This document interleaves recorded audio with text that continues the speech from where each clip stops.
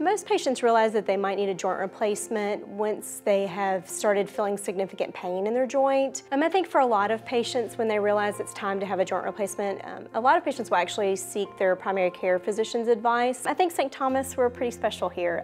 We have dedicated ORs for our joint replacement patients. We are also certified with Joint Commission for our hip and knee replacement.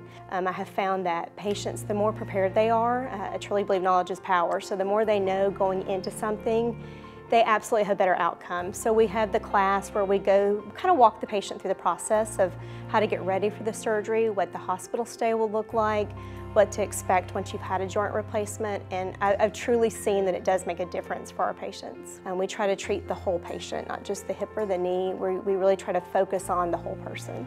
This has been an Ascension-St. Thomas Medical Minute. To learn more about services and care options, go to sthealth.com.